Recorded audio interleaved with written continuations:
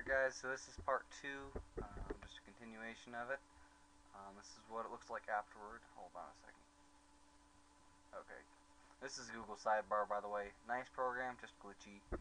It's not part of the Vista pack at all.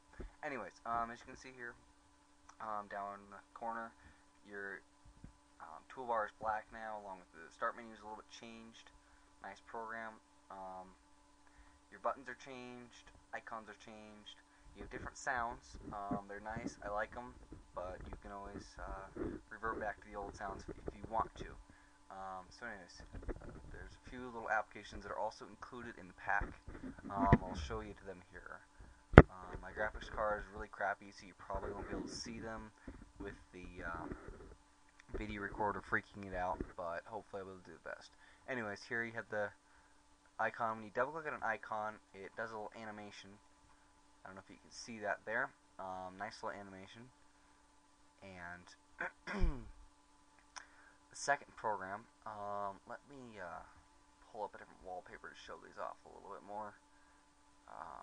Backups, wallpapers. Let's just use a chick here. Set as what? Desktop background.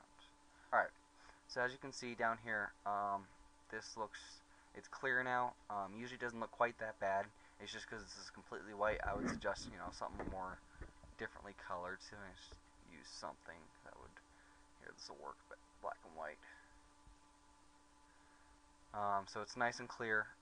Looks great.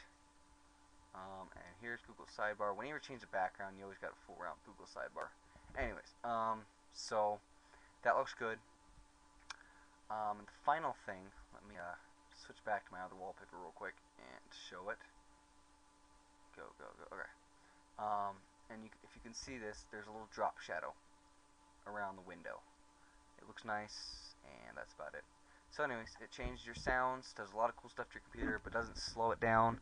For those of you who don't like Vista, you can do this, and this will make your computer look like Vista while still keeping the speed and usability of XP without, confusing the living crap out of you like Vista. It doesn't ask questions to you every 2 seconds and stuff like that.